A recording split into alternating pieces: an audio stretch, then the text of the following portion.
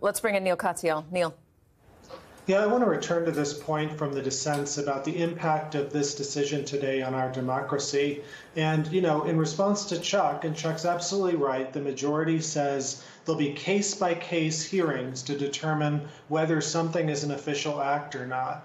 I just don't think, and I agree here with the dissent, that that's any sort of protection here. We've never needed those kinds of case-by-case hearings before. We've always just assumed a president is not above the law. And in these hearings, these case-by-case hearings, as Lisa points out, you can't even introduce any evidence of a president's motive, why he was trying to do something like pressure the Justice Department or do whatever. And there'll be a presumption in favor of the president. As Justice Jackson says, that's just ridiculous. And here's what practically this means. A president, like Donald Trump next year, or whoever the president is, can take a blatantly illegal act, slap the label, hey, this is an official act, and write that in the preface to whatever the heck he's doing. And now we're going to have hearings and so on before district judges and then appeals to determine whether it's truly an official act or not. And it'll all take place against the backdrop of this Supreme Court decision, which says when you pressure, if you're the president and you pressure the Justice Department to throw out or to impugn an election results where you obviously have the greatest of personal motives, that's not a personal act, that's an official act. So if that's your standard for what is an official act, much else is going to be official. And what does this mean practically? I think it means if you're Joe Biden, if you're a Democrat who's running for the president, your path right now is clear. You have to run against the Supreme Court. You have to run against this decision. This is not America. If you want to make America great again, you got to return to the rule of law. This decision today, unfortunately, is a blueprint on how to end the rule of law. Are you arguing adding justices to the Supreme Court? I'm not arguing adding justices. I'm arguing that we need to have justices that are consistent with the rule of law and with the most basic American tradition of which no person is above the law. And, you know, I think, unfortunately, the dissents are right here in saying this really changes the nature of our entire government and presidency. Neal, but running against the Supreme Court, these are life appointments. So unless a couple of them decide to resign or something happens, you're not going to get another appointment, and you might not get one in the next 4 years. What about, I mean, there is impeachment. That's a possibility for justices. It's a long shot, but it's a possibility. Yeah, I'm not saying anything like that. I am saying, though, that I think much attention has to be given to what this decision will do to our separation of powers, to our rule of law, as well as the decisions from last week in Dobbs and the like.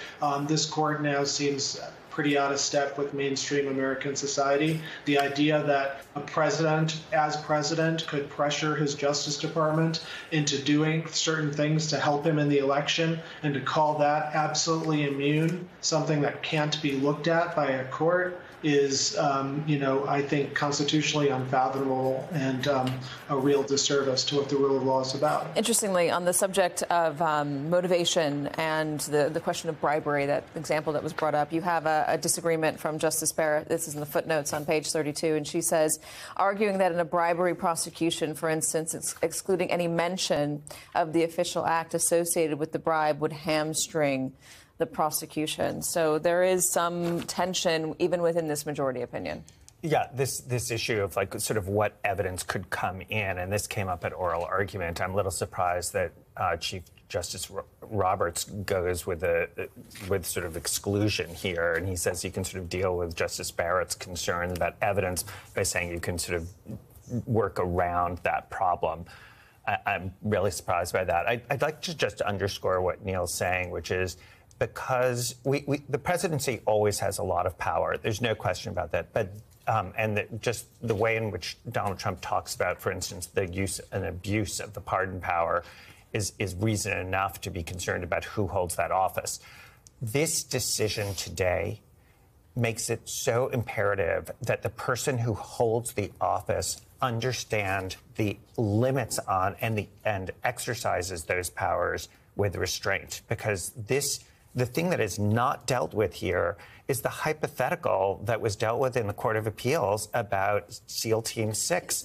And it is unclear how this, they actually studiously avoid dealing with that, because you could make the argument that that is official conduct. At the very least, presumptively how would official. you make that argument? You'd sit there and say, I have determined as commander-in-chief that this is necessary. And the way that Judge Pan in the lower court phrased it was, what if the president decides that a political adversary is a threat to democracy and orders the killing? That is, and why isn't that now an official act with a presumption of immunity? And you don't, remember, you don't look at motive. You can't consider that he's doing it to get rid of his adversary. I want to bring in Melissa Murray, but Chuck, you've got a stone cold face, and I really gotta get your opinion. Yeah.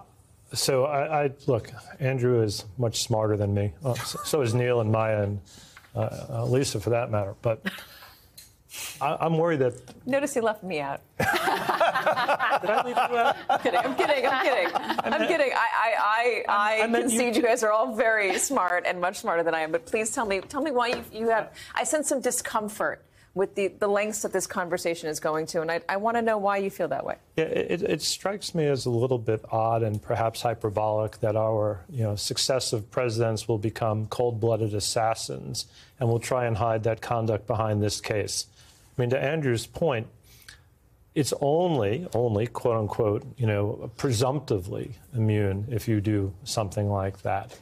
And it's hard to imagine that a president, even including Mr. Trump, would kill a political rival and then try to hide behind this case. I don't think it offers that much help to him in the main. In this particular case, it's going to be hard for the prosecution. But if I were the prosecutor in this case, Katy, what I'm starting to do right now is marshal my arguments that very, very few of the things we alleged are core constitutional prerogatives of the president, that many of them are private, but not all, to Andrew's earlier point, and that those that are, quote unquote, official are rebuttable. And that's what I'm trying to do. So, yeah.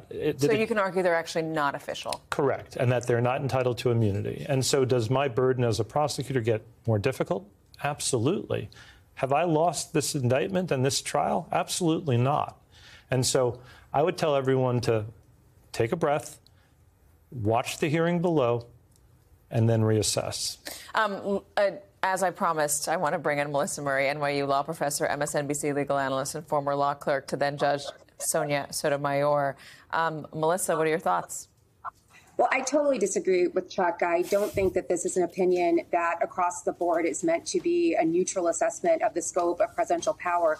This is a court that painstakingly went through this indictment and identified certain aspects of that indictment and put a thumb on the scale, essentially, as to whether it should be considered official or unofficial, presumptively subject to note to immunity or subject to immunity going forward. And in doing so, they essentially laid out a map for the district court and for Donald Trump, if he chooses to appeal anything that the district court does, about how these things should be decided.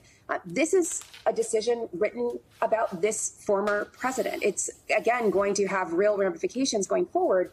But I think Neil is exactly right. It is about an imperial court constructing an imperial presidency, and Joe Biden should be running on that. And that doesn't necessarily mean, Katy, that it should be about court reform, but it should be about a court that has consistently arrogated power to itself and now is arrogating power to someone who poses a threat to democracy. And this decision poses a threat to democracy, just as the dissent said. I want to point your attention to one aspect here where they specifically talk about the allegations involving Donald Trump's conversations with Mike Pence, where Donald Trump allegedly tried to get Mike Pence to intervene to stop the certification of the Electoral College.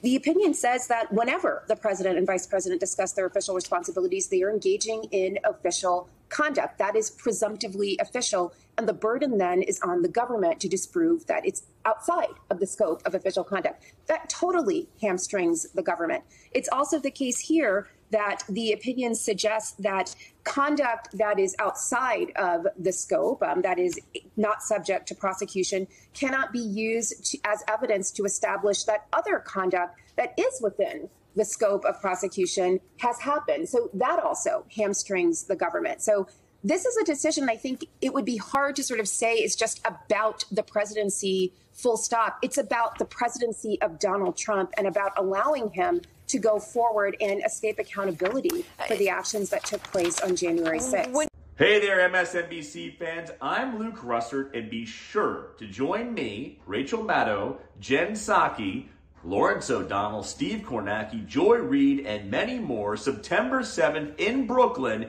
MSNBC Live Democracy 2024. Click on the link for ticket information. We will see you there.